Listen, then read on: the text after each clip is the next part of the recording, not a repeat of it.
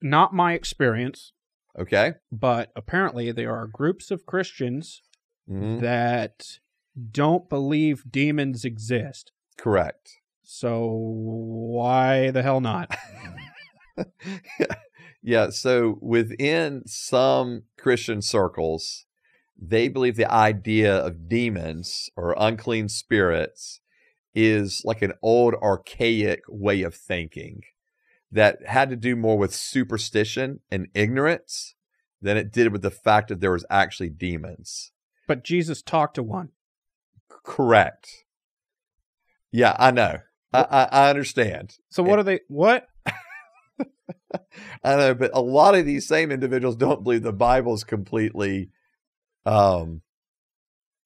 inerrant either. Okay. And so they're taking kind of bits and pieces from Scripture. Sounds like a demon told him that. Yes. Oh, that's not even funny. No, I think it's actually good. real. Okay. I think it's part of when Paul talks about the doctrine of demons in 1 Timothy 4, verse 1. I think this is what he's talking. I think that's part of what he's talking about. Like this idea of the doctrine of demons, of the idea that, hey, we can, let's just discard parts of the truth. Okay. And so, but yeah, but these groups within Christianity, and you do find them in a lot of progressive Christians or progressive Christianity or a lot of mainline Protestant churches. Mm-hmm. I'm not saying all of them. I don't want to make this huge blanket statement, but what you find is either one, they don't believe in demons, or they just don't take it seriously enough.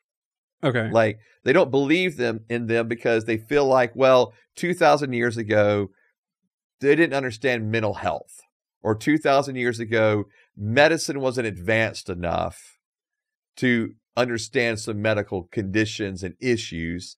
Oh. Things like seizures and epilepsy and that kind of thing. So anything that we don't understand that doesn't look like fun must be demons. What? Yeah. Okay. Yeah. So that's what you're saying. Like, no, but that's what they, well, if you don't believe in demons. right. Yeah. So what they're saying is basically, hey, if you don't believe in a demon, or we don't believe in demons, we just believe that was just, again, superstition. So if our kid comes out kind of mentally challenged or spectrumed, okay, you love that then that's demons. No, that's say what they thought, or that's what these people think they were saying back then. 2,000 years ago. Yeah. Yes, I'm following you now. Yes. Okay. Yes, that's correct. Yeah. Yeah, and where now we understand. So cast this demon out. He's drooling too much. Right, because we're more enlightened now is the idea. Oh, okay. Yeah, we know more. And so, but I think you bring up a great point. Was Jesus just insane then? Because if Jesus is talking to a demon, but the demon's not really there. Oh. Then maybe Jesus is insane. Talking to a guy. Talking to it. Yeah. Just talking to a guy. And so, but of course they would say, well, Jesus didn't actually do that. That was just written in by his followers or by people in that era that were caught up into these superstitions. Oh. So, yeah. And it kind of created some stories and elaborated probably more than they should have. However, the problem with that is, like, throughout Jesus' ministry, he's casting out demons.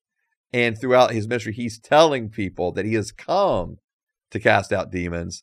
And he even tells his disciples he's gathering them to himself in Mark 3 for the purpose of them being with him, and then for them to actually go out and cast out demons. Oh. So he says it enough times. Jesus is perpetuating this repeatedly throughout the Gospels. And so I think that, so there's some churches that just don't believe there's demons. And I can say that because I was in a theology school where, I would probably say 90% of the students did not believe in demons. Okay. But you believe in demons? I believe in demons. Because it says it in the Bible. Because it says it in the Bible. Okay. And I've experienced demons and demonic influence and deliverance sessions. Been in all that stuff. On Twitter. On Twitter. There is probably some demonic activity actually on Twitter. So, yeah. So, and then I think there's another group that like believe that demons exist. Like they would acknowledge they exist, but they don't give them really any attention. Okay. Like they think whatever. They're probably real, but they're really not doing much of anything.